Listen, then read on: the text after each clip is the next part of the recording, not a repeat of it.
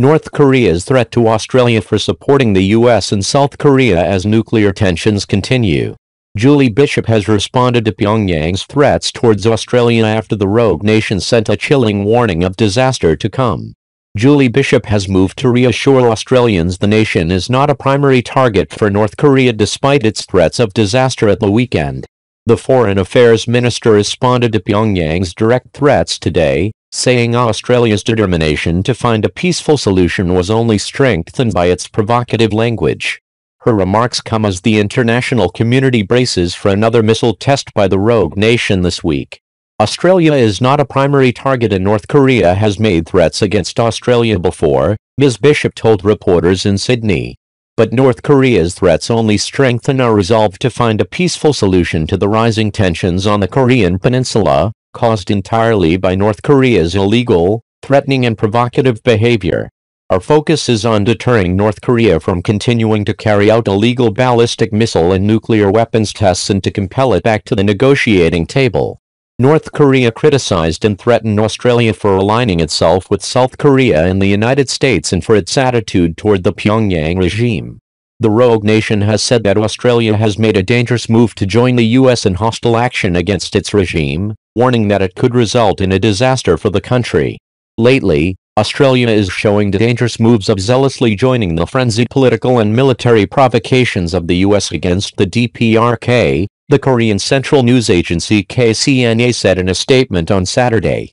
The nation also took aim at Foreign Minister Julie Bishop and Defense Minister Marise Payne, who have been meeting with South Korean counterparts in Seoul. Ms. Bishop and Senator Payne visited the truce village of Panmunjom. The Australian Foreign Minister personally expressed her support for the stand of the US to consider all options including the use of force towards the DPRK, and turned up at Panmunjom on October 11 together with the Australian Defence Minister to condemn the DPRK during her visit to South Korea, it added. Panmunjom is located within the Tense Demilitarized Zone DMZ, a 4 km-wide strip that separates the two Koreas, which have technically been at war for more than 65 years. During the visit, the ministers stressed the need for diplomatic pressure to thwart North Korea's nuclear ambitions and urged the country not to carry out any more weapons tests and halt its nuclear and missile program. But North Korea has sent a chilling warning to Australia and the two Turnbull government ministers. The KCNA said that there are media reports that Australia is preparing for a war on the Korean peninsula, citing a joint military drill with the US. It warned of a disaster should it continue the hostile acts. Should Australia continue to follow the US in imposing military, economic and diplomatic pressure upon the DPRK despite our repeated warnings, they will not be able to avoid a disaster, KCNA warned. The warning comes after Ms. Bishop pledged solidarity with South Korea in the face of the North's ongoing nuclear threat.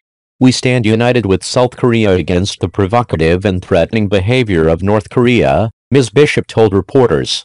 The ministers discussed ways to work together to compel North Korea back to the negotiating table.